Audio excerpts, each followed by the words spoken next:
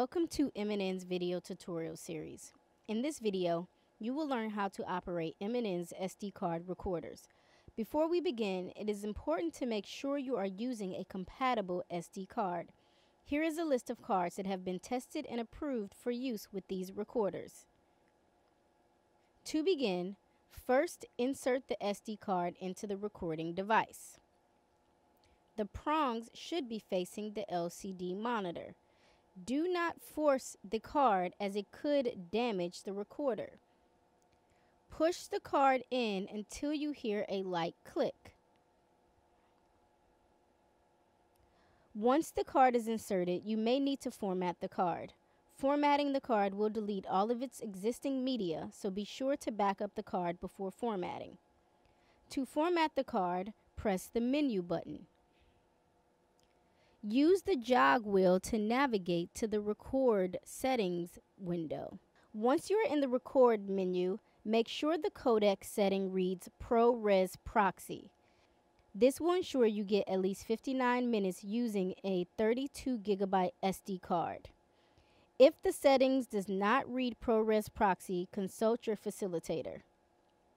Now, press the Set button to enter the record settings menu. Use the jog wheel to navigate down to Format Card. Press the Set button again to enter the Format Card window. Press the Set button again and you will now get the option to choose which card to format. Select the card using the jog wheel. Now press the Set button. Now you have to choose the record format. You can either choose exFAT, which is best for PC users, or Mac OS Extended for Mac users. Choose your format using the jog wheel and press the Set button. Now you will get a warning letting you know that all content on the card will be deleted.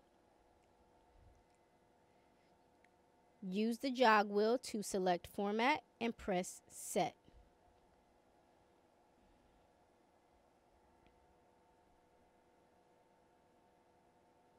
Once formatting is complete, you can press Set one last time to choose OK. Now press the menu button 2 times to return back to the preview window. Now you are ready to begin recording. To record, press the circle icon. Once you have begun recording, you will notice in the top right screen how much time is remaining on your card.